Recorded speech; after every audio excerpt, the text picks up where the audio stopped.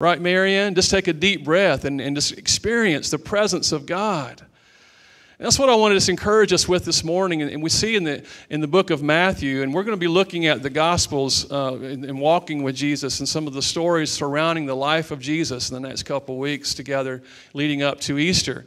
But when we look at the Gospels, I'm going to be borrowing a lot of the story of Matthew's view on the last couple of chapters of Matthew, but also looking at other Gospels regarding the events of Christ and surrounding his life. So if you're there with me in Matthew chapter 26, stand with me for the reading of the Word. One more time, if you'd stand. I also was told it's turkey season for a few weeks. How many hunters in the house? You enjoy... Can you shoot geese? Is there a goose season ever? I love birds, and I wouldn't really ever shoot a goose. So don't think I'm an animal activist. I don't need any emails or phone calls. But we just got into our new house, and we're so excited about the Lord's blessed us with a home here in Rock Hill. And it's like the geese formed a V-line formation and flew over our house and just bombed it like crazy. It looks like it snowed on our house, and I'm like, what happened? I was walking the dog this morning. I said, what happened to our house? It's just like, how do you wash that off the roof? I don't know, but I hope it rains soon. So if there's goose season, give me a gun. I'm going after them. No, in season. But I thank the Lord for the opportunity we have to experience His goodness to us. And if you're there in Matthew chapter 26, if you're there, say, praise the Lord. I'm going to get there with you. And what I said earlier, the Holy Spirit's already preaching this word. Look at verse 6, if you will, with me. Verse 6 of chapter 26 of Matthew. While Jesus was in Bethany in the home of Simon the leper, a woman came to him with an alabaster jar of very expensive perfume, which she poured on his head as he was reclining at the table. You guys see that? Verse 8, when the disciples saw this, they were indignant. And why this waste, they asked? This perfume could have been sold at a high price and the money given to the poor. And aware of this, Jesus said to them, why are you bothering this woman? She has done a beautiful thing to me. The poor you will always have with you, but you will not always have me. When she poured this perfume on my body, she did it to prepare me for burial. Truly, I tell you, wherever this gospel is preached throughout the world, what she has done will also be told in memory of her. And it's interesting that Matthew, in this same context, immediately after that beautiful picture of worship with Mary and Jesus, he brings us to a place of almost an opposite thing happening in the heart of a man named Judas. Look what happens here. Then one of the 12, the one called Judas Iscariot, went to the chief priests and asked, what are you willing to give me if I deliver him over to you? So they counted out for him 30 pieces of silver, and from then on Judas watched for an opportunity to hand him over. Father, I want to thank you, Lord, for your word today. I ask, Lord, for the next few moments that your word, God, will be preached through these lips, God, in a way that, God, only you can. Lord, I pray that every heart in this place, all those watching online as well, God, would be open to what you want to say to them in this next few moments. Speak to us, Lord. Would you pray that right now? Speak to me, Father, in Jesus' name. And let your word be a lamp unto my feet, and let it be a light unto my path. And I'll follow you hard all the days of my life. In Jesus' name. Everybody said amen. And amen. Give somebody a fist bump or a high five before you're seated. We're so glad you're with us. If this is your first time at Rock Hill First, we want to say welcome. And you're part of our family. We just are glad you're here with us this morning. When we talked about our little Finley Michael. I love our grandson. He's our only grandson so far. We're believing we're going to have a lot more in the house at some point. But right now, he's our only one. And I love Finley. This age of 3 years. How many have 3-year-olds in the house? Anybody got 3-year-olds in your home or grandkids at 3 years old in your home? You know how much fun they are, especially when you take them out in public. They're not inhibited by anything. And Finley's always singing. We love that he's got this song in his heart all the time. He's always singing wherever we are. And a couple Christmases ago, even when he was probably 1.5, 2, it was about 2 then, I guess. And we went to Hobby Lobby, and they had these. He loves playing guitar. He grabs any kind of little play guitars, whatever. And Hobby Lobby, they had these little wall hanging guitars, and so he wanted to play every one of them. I'd pull it down, and he'd put it around his shoulder right here, and he'd hold on to it, and he began to sing Christmas songs. And he was singing so loud that people in the aisles would stop by and just stop and watch. And then if they would leave, if nobody was watching, he'd go down to the end of the aisle to see if anybody was coming because he wanted to keep singing and get an audience. And I'm like, this kid he's just like, there's no fear in that kid to worship God. And the one thing I see when I read this story about Mary is that she was not inhibited one iota about who was in the room when she came to see Jesus and sit at his feet. And she was not inhibited. I want you to get that in your heart this morning. First of all, look at chapter 26 again, if you will, the first part of that in verse 6. While Jesus was in Bethany in the home of Simon the leper, a woman came to him with an alabaster jar, a very expensive perfume, which she poured on his head as he was reclining at the table. She had to get to Jesus. She didn't care who was in the room. Hello? She wasn't inhibited. She wasn't embarrassed. She wasn't shy about it. She came in with that gift that she had, and she sat at his feet, and she said, here's my master, here's my Savior, here is my Lord, and I'm going to worship him in that moment. She poured out this nard, this expensive perfume, if you will, and she said, this is the finest thing I can bring to my Savior, to my Lord. Now, Jesus loved going to Bethany. He loved Mary and Martha. He loved Martha's cooking. That's why we got a Martha's Kitchen. I love that team. That's my favorite team. And we've got a Martha's Kitchen, and he loved Lazarus. He loved going to Bethany and hanging out with us. He loved Mary, Martha, and Lazarus. And so you see this story, this picture where he's hanging out with Simon the leper. He's in this place of just meeting with those who really need the help, and he's there for that. But Mary finds where he's at. She comes into the room and doesn't care who's in the room, and begins to worship her Savior and Lord Jesus Christ. Listen, when you get truly saved and you fall in love with Jesus, you're not inhibited by what others think around you, about what circumstances in life, whatever's going on in your life. You're not concerned about that. You just want to get to Jesus and worship him no matter what. You say, Lord, I love you and I worship you.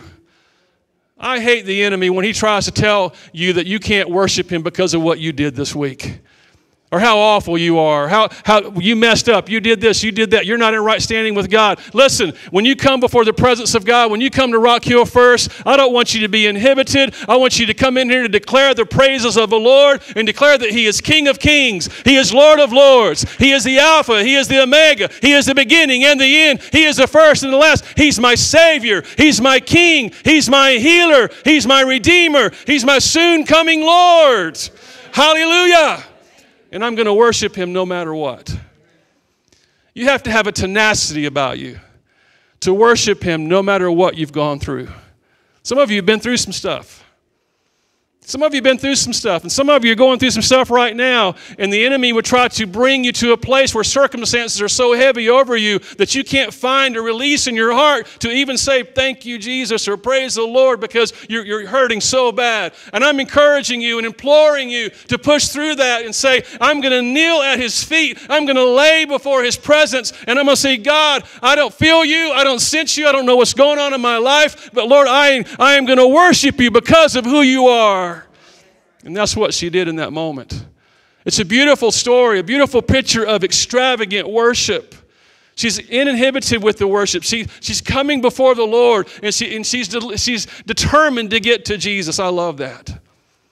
Secondly, I also love that she's not just thinking about her own needs or what she's coming and bringing before him, but she's worshiping Jesus solely on who he is. There's times in our lives where we have to come before the Lord. Maybe he hasn't answered a prayer the way we wanted him to answer it. Maybe he hasn't done what we thought he should do. Maybe we just feel like he's not seeing our need. But we have to say, Lord, in spite of how I feel in this moment, in spite of what my need is, I'm not coming to you because of what you can do for me. I'm coming to you because of who you are. Hallelujah. Look with me, if you will, later on in the next part of this in verse 8. When the disciples saw this, they were indignant. Why this waste, they asked. This perfume could have been sold at a high price and the money given to the poor. And aware of this, Jesus said to them, why are you bothering this woman? She has done a beautiful thing to me. Everybody say beautiful thing. She has done a beautiful thing to me. And she's focused just on me. And it wasn't about her possessions or what she needed or what even that was worth. We are told that bottle of perfume, that alabaster jar of nard, was worth about a year's wages. In today's vernacular, that would be probably what, $40,000 to $50,000. Can you imagine? And here the disciples and those gathered as followers of Christ, those closest to him, didn't quite get it. And they're becoming, the description there is indignant. They're upset about her doing this. Think of all the things we could have done with that money. Think of all the things that we could have provided, that could have provided for us. But Jesus said she has done, everybody say it with me, a beautiful thing. She's done a beautiful thing. Let me encourage you, let me ask you this. When you worship Jesus, and many times when we worship God, when I say worship, it's a posture. It's a place where I say, Lord, I'm posturing myself, I'm humbling myself, I'm exalting you as my Lord and my Savior. But many times, let's be honest, many times when we're praising the Lord, when we're worshiping Him, our hearts and our thoughts can go easily to, man, look at how God has blessed me. Look at my blessings, my possessions. Or it can go to, Lord, I'm going to worship you out of my need. You see what I need. I need this in my life. I need more income. I need a different job. I need this to make me happy. I need this. And so we worship Him out of our need. Right? It's getting quiet in here. Is that true for all of us? Some of it. Yeah, we go through that. I worship God out of my need. And that's okay, but listen, this is not where Mary was at, and this is not the example that I want to show us today. She didn't worship Him because of what He could give to her or what she didn't have and she's bringing to Him. She worshiped Him with the best that she had, regardless of what He was going to do for her. He said, you are the Lord Jesus Christ. You are my Savior. You're my Lord, and I'm going to worship you no matter what happens to me. No matter what I have, no matter what I'm in need of, I'm going to worship you just because of who you are. And she wasn't inhibited by anybody in the room. She loved on the Lord even though those in the room were against what she was doing. And she wasn't coming to the Lord with her lack or with her amount of excess or possessions. But she was just simply saying, I'm going to bring my best worship to the Lord. I'm going to lay at His feet and I'm going to worship Him. Hallelujah. Not inhibited. Let's read on. Let's read on. Jesus says, the poor you will always have with you, but you will not always have me. And when she poured this perfume on my body, she did to prepare me for burial. And truly I tell you, wherever this gospel is preached throughout the world, what she has done will also be told in memory of her. And here we see this it's like a verses story. It's like here's the good and the bad in the middle of this, and Matthew does a beautiful job of portraying this. And he says, then one of the 12, the one called Judas Iscariot, went to the chief priests and asked, what are you willing to give me if I deliver him over to you? So they counted out for him 30 pieces of silver, and from then on, Judas watched for an opportunity to hand him over. I've thought about the character of Judas many times when I read this story, and I think, did this man have a choice or not? Was he in the middle of something he couldn't get out of? And I've talked with a scholar many years ago about this very issue, and I believe that for what I've come to understand, the way I see Scripture, and the way I understand the character in this story of Judas, is that he was operating not necessarily out of greed or out of a place of being, wanting to bring harm really to Jesus. I think he was operating out of fear. He was operating out of a place of, maybe I can help this and make it better. He didn't really understand the outcome of what was going to happen to Jesus. And so when he went to the religious leaders to hand Jesus over, we see that the enemy was involved in that. But at the same time, we see that Judas was operating in fear. I want you to know that when you're in the presence of the Lord and you truly get who He is, and you're operating in a place of worshiping Him because of who He is, there is freedom in that from fear. Let me explain that a little bit. Earlier before this, we see that Jesus was asking his disciples, well, who do people say that I am? And the disciples are answering this question. And I love what the disciples described Christ. He says, you are the Messiah. Everybody say Messiah. He says, you are the Messiah. And in that moment, for the first time we see in Scripture where Peter is describing Jesus as the Messiah, he's declaring that you are the one that we've been looking for. You are Jesus. You are King of kings, and you are Lord of lords, and you are the Messiah. Aren't you thankful that you've met the Messiah this morning in your heart? You are the Messiah, and He's declaring His lordship. He's declaring that you are the Savior of the world.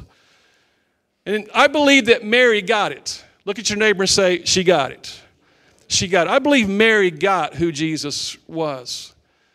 And that's why she was uninhibited. That's why she was determined. That's why she was able to bring something that was very expensive and break it and anoint him. She realized, listen, when you need God more than anything else, there is nothing, no possession you have is worth keeping or saving from the Lord Jesus Christ. Amen?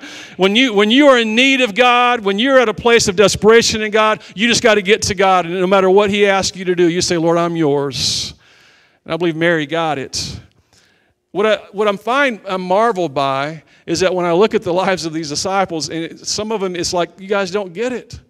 You're concerned about this expensive jar of nard, yet here's Jesus, and you've only got a few days left with him, and you're concerned, and they didn't get it. And Jesus, it's almost like you can see him. I think that's why he loved going to Bethany. I think he just loved going, hanging out with Mary, Martha, and Lazarus, so he could say, those guys, I tell you what am I going to do with those guys? And he would just kind of just unveil. But here he sees them again, and they're saying, they're indignant about her breaking that bottle of nard, and they're saying, how could you do that? It's expensive. And Jesus is like, no, what she has done is a beautiful thing. A beautiful thing.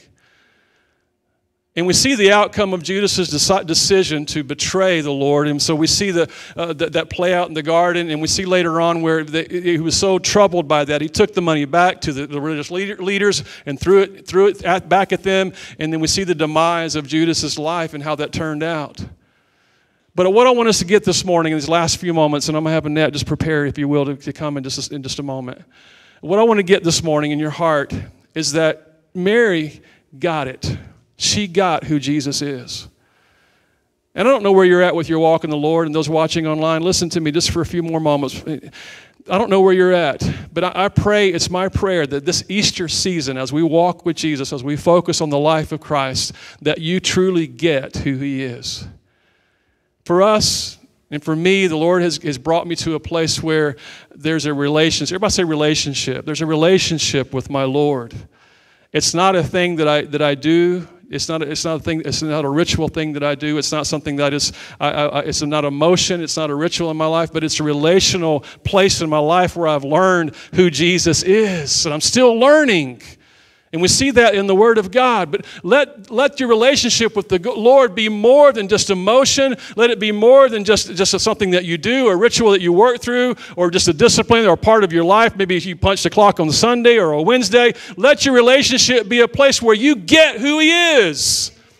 And you love him because of who he is. And there's nothing that you have that's not his. I love what Jason said. What we have is what God gives us, and he supplies our needs. He supplies our tithe. He supplies our offerings.